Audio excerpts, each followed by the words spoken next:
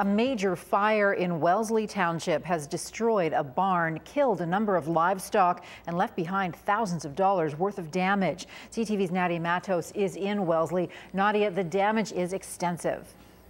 It is, Nancy. The barn has been leveled, and as you can see behind me, there's still quite a bit of smoke coming from that area. Right now, firefighters are using heavy machinery to try to get to the hot spots. Now, firefighters got the call shortly after 7 a.m. The fire was reported on Hessenstrasse between Hackbart Road and Greenwood Hill Road.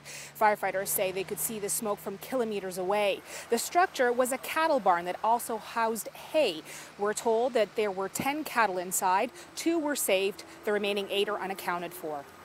Now, back in June, Wellesley Township issued an open burn ban because of the hot, dry conditions. So there was a real concern that this fire could spread. More than 30 firefighters were called in to help deal with the flames. All 3 stations from Wellesley are here, and they had to call from backup from Baden. Now, according to the acting fire chief, it was the property owners that first spotted the smoke. As far as I know, I believe it was the owners that discovered it. There was some light smoke in the barn this morning when he checked it out, and then it just went off from there. And we've got an exposure that was a concern, but we've taken care of that, as you can see to my right.